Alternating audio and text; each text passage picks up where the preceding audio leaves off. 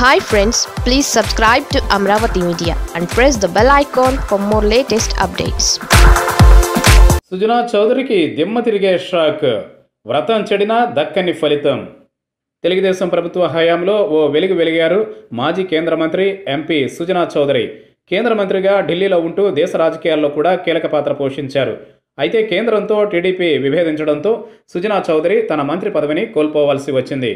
రాజ్యసభ సభ్యుడిగా ఉంటూనే ఢిల్లీలో చక్రం తిప్పారు. టీడీపీ అధికారంలో ఉండగానే ఆయన్ను కేసులు వెంటాడాయి. సిబిఐ, ఐటీ, మనీ లాండరింగ్ కేసులతో ఉక్కిరిబిక్కిరయ్యారు సుజనా చౌదరి. 2019 ఎన్నికల్లో టీడీపీ ఓటమి పాలవడంతో ఆయన బీజేపీలో చేరిపోయారు. కేసుల నుంచి తప్పించుకునేందుకే సుజనా చౌదరి బీజేపీలో చేరారంటూ ఏపీ రాజకీయాల్లో పెద్ద ఎత్తున ప్రచారం జరిగింది. బీజేపీలో చేరినా కేసులు మాత్రం తప్పడం లేదు. తాజాగా directorate of revenue taxes MP Sujana చౌదరికి shock ఇచ్చింది. చెన్నైలోని ఐడిబిఐ బ్యాంకు నుండి తీసుకున్న 135 కోట్లను ఎగ్గొట్టిన కేసులో నోటీసులు జారీ చేసింది.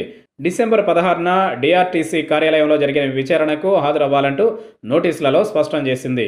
ఎంపీ సుజనా చౌదరితో పాటు ఆయన భార్య పద్మజ మరికొందరికి డిఆర్టీ నోటీసులు జారీ చేయడం రాజకీయ వర్గాల్లో చర్చనీయాంశంగా మారింది. బ్యాంకుల్లో వేల కోట్ల రూపాయల రుణాలు తీసుకుని ఎగ్గొట్టారంటూ సుజనా చౌదరిపై ఇప్పటికే అనేక ఆరోపణలు వెల్లువెత్తుతున్నాయి. మారిషస్ బ్యాంకులో తీసుకున్న రుణంలో 100 కోట్లను ఎగ్గొట్టిన విషయంలో కేంద్ర మంత్రిగా ఉన్నప్పుడే నాంపల్లి కోర్టు అరెస్ట్ వారెంట్ జారీ చేసిన సంగతి తెలిసిందే. ఎన్నికలకు 4 నెలల ముందు సుజనా చౌదరిపై సిబిఐ, ఈడీ, ఐటీ శాఖలు దాడులకు దిగాయి. ఈ దాడులన్నీ కేంద్ర ప్రభుత్వం యొక్క కుట్ర అని ఆరోపిస్తూ ఆనాటి ముఖ్యమంత్రి చంద్రబాబు నాయుడు రాష్ట్రంలో సిబిఐ దాడులను నియంత్రించిన సంగతి తెలిసిందే. అనంతరం జరిగిన రాజకీయ పరిణామాల నేపథ్యంలో సుజనా బీజేపీలో చేరడం కూడా జరిగిపోయింది. బీజేపీ ఎంపీగా ఆయన సంచలన వ్యాఖ్యలు చేస్తూ ఏపీ రాజకీయాల్లో హల్చల్ చేస్తున్న సంగతి కూడా తెలిసిందే.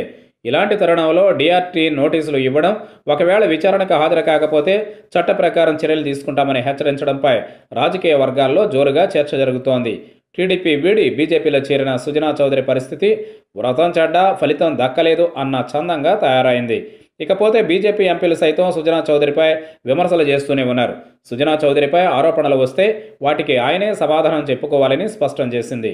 సుజనా వ్యక్తిగత కేసులకు బీజేపీకి సంబంధం ఉండదని తేల్చి చెప్పారు బీజేపీ ఎంపీ జీవీఎల్ నరసింహారావు.